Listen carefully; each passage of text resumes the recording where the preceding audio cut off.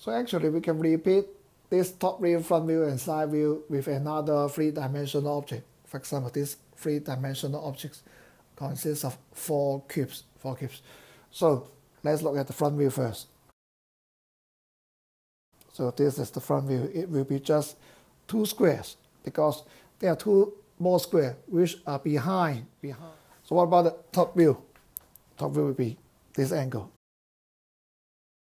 Again, we have only two squares. So this is front view, this is top view.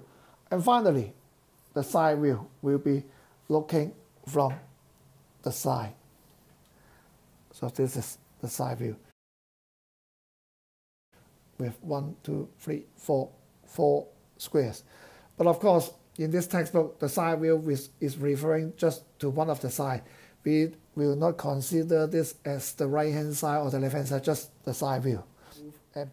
And now we go back to the original angle.